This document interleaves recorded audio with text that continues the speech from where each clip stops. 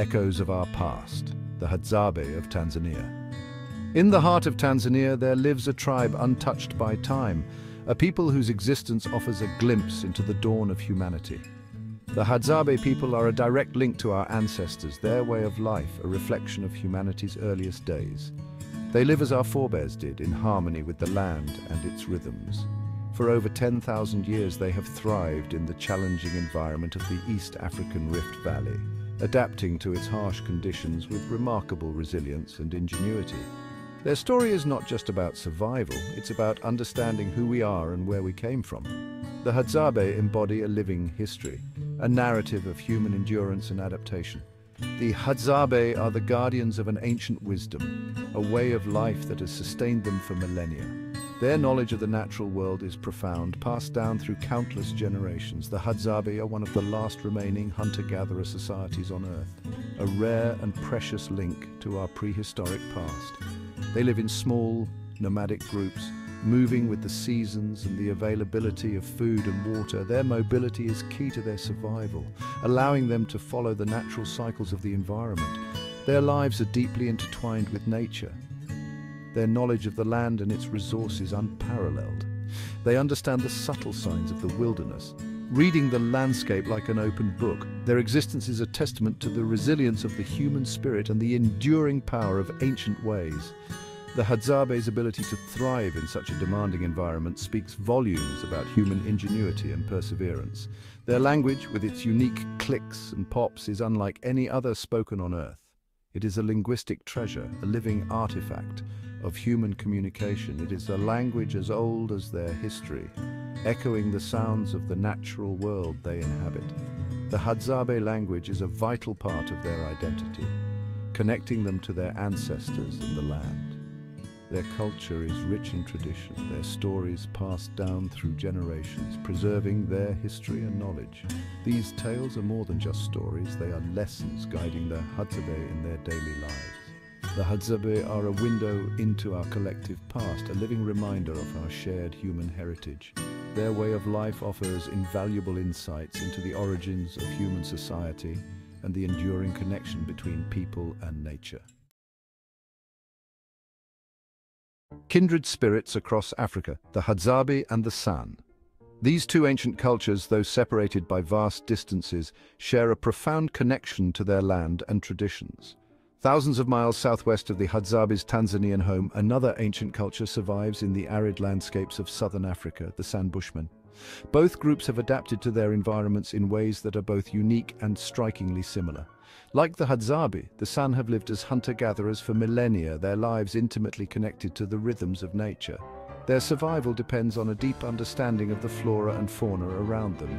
The two groups, though separated by vast distances, share a remarkable similarity in their way of life, a testament to the enduring power of human adaptation.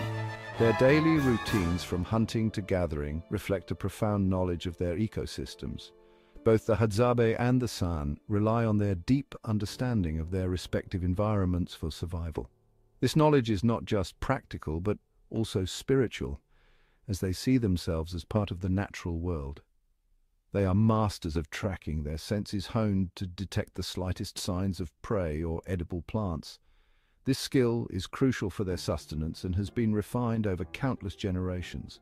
Their knowledge of the land is encyclopedic, passed down through generations of careful observation and practical experience. Elders play a crucial role in educating the young, ensuring that this wisdom is preserved.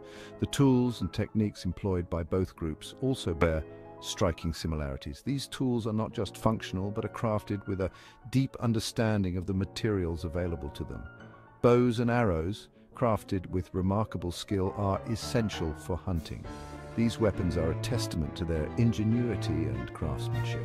Simple digging sticks fashioned from branches are used to unearth roots and tubers. These tools are a perfect example of how they utilize natural resources efficiently. Their resourcefulness is evident in their ability to utilize every part of their environment, minimizing waste and maximizing sustainability. This sustainable approach ensures that they live in harmony with nature. Despite the challenges they face in a rapidly changing world, both the Hadzabe and the San retain a profound connection to their cultural heritage. Their communities are tight-knit, and their traditions are a source of strength and identity. Their ancient traditions, passed down through generations, continue to guide their lives, embodying a deep respect for nature and a commitment to a communal living. These traditions are not just rituals, but are integral to their way of life. Their stories, dances, and rituals are a testament to the enduring power of human spirit and the importance of preserving cultural diversity. These cultural expressions are a celebration of their heritage and a reminder of the resilience of the human spirit. Masters of the hunt survival in the Tanzanian bush. The sun rises over the savannah, painting the sky in hues of orange and gold. The dawn brings with it a sense of renewal and hope, as the landscape awakens to the sounds of nature. For the Hadzabe, a new day of opportunity and challenge begins. The tribe members prepare for their daily tasks, each one playing a crucial role in the community's survival. Their survival depends on their intimate knowledge of the land and their mastery of ancient hunting techniques. Every member of the tribe contributes, from the youngest child to the eldest elder. Their skills, honed over generations, are a testament to human ingenuity and adaptability. The elders pass down their wisdom, ensuring that the traditions and knowledge continue to thrive. Armed with their handcrafted bows and arrows, the men set out in search of sustenance. Each bow and arrow is a work of art, meticulously crafted to ensure precision and effectiveness. The bows, made from strong, flexible wood, are carefully strung with sinew, creating instruments of remarkable power and accuracy. The craftsmanship involved is a blend of tradition and skill. The arrows, tipped with carefully crafted points, are designed to bring down game swiftly and humanely. Each arrow is a testament to the hunter's dedication and expertise. Tracking is an art form for the Hadzabe. They read the land like a book, interpreting signs that are invisible to the untrained eye. Their keen eyesight detects the faintest of tracks, their ears attuned to the slightest rustle in the undergrowth. This heightened awareness is crucial for their success. They move with a grace that belies their strength, their footsteps silent as they stalk their prey.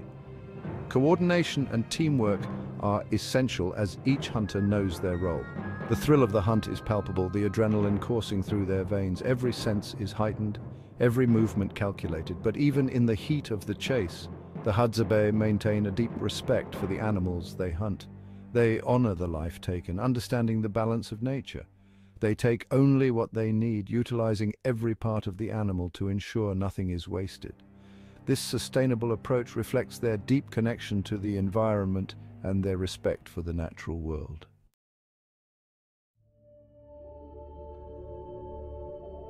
Section 4. A day in the life harmony with nature's rhythm.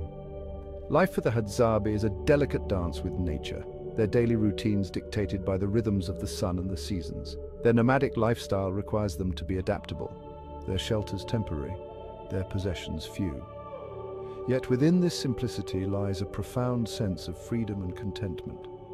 As the sun climbs higher in the sky, the women gather wild fruits, berries, and roots, their knowledge of edible plants passed down through generations. Their baskets, woven from natural fibers, are filled with the bounty of the land, providing essential vitamins and nutrients. Children full of energy and curiosity mimic their parents, learning essential life skills through observation and play. They chase each other through the undergrowth, their laughter echoing through the trees. Their childhood is idyllic, spent in the embrace of nature, their days filled with adventure and discovery. As evening approaches, the Hadzabe gather around a communal fire, the flickering flames casting dancing shadows on their faces. Stories are shared, songs are sung, and laughter fills the air. The bonds of family and community are strong, providing a sense of belonging and security. Section 5. The bounty of the land, food, and celebration in Hadzabe culture. Food is more than just sustenance for the Hadzabe. It is central to their culture, a symbol of their connection to the land and their community. Their diet, rich in variety and nutritional value, is a testament to their deep understanding of the environment and their ability to thrive in a challenging landscape. Honey, a prized delicacy, holds a special place in Hadzabe culture. The men, skilled climbers, brave treacherous heights to harvest honey from wild beehives, their agility and bravery a source of pride. The sweet, golden liquid is a treat savored by all, a reminder of the rewards of their hard work and courage. Meat, when available, is a cause for celebration. A successful hunt is a communal affair, the spoils shared equally among the group. The meat, cooked over an open fire, is a welcome source of protein and fat, providing essential energy for their active lifestyle. The Hadzabe's diet, free from processed foods and artificial ingredients, is a model of healthy eating. Their active lifestyle and varied diet have resulted in a people remarkably free from modern ailments, a testament to the wisdom of their ancient ways. Section 6. Lessons from the Elders, Education for Life in the Wild. The Hadzabe have no formal schools, no textbooks, no classrooms. Their education is a lifelong process passed down from generation to generation through observation, imitation, and storytelling. The elders, respected for their wisdom and experience, are the keepers of their history and traditions, ensuring the survival of their cultural heritage. Children learn by doing, accompanying their parents on hunts, gathering expeditions, and other daily activities. They watch intently, absorbing knowledge and skills through observation and practice. Their curiosity is encouraged, their questions answered with patience and insight.